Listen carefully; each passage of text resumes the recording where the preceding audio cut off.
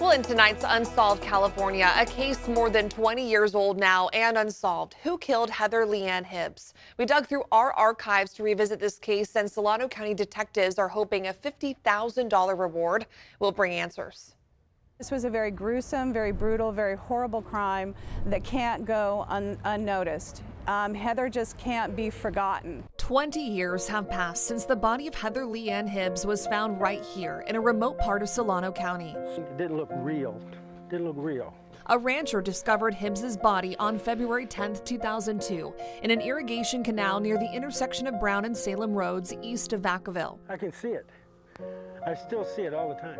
The discovery came as heartbreaking news. Her family, who reported her missing January 29th, was holding on to hope she was alive.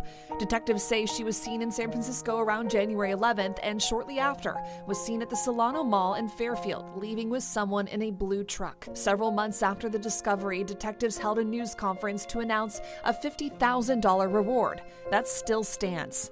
We're at a stalemate. Heather's mother, Wendy Burton, keeping her daughter's case alive throughout the years. This has been an up and down siege every day of my life. I'm wondering why this is not a priority. Unfortunately, if someone can do this kind of horrendous crime, they can do it again. And now Solano County Sheriff detectives resurfacing her case on Facebook.